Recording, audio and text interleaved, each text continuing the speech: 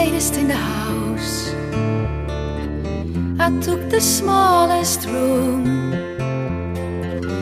At night my little lamp and book and one geranium. So stationed I could catch the mint that never ceased to fall. And just my basket and let me think, I'm sure that this was all. I never spoke unless addressed, and then it was brief and low.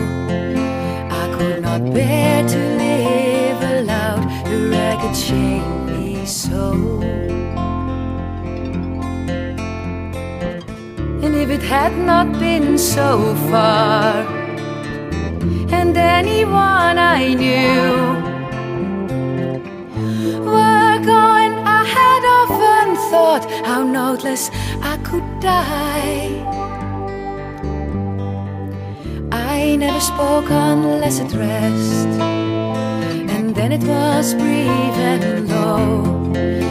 I could not bear to live aloud, the ragged shamed me so.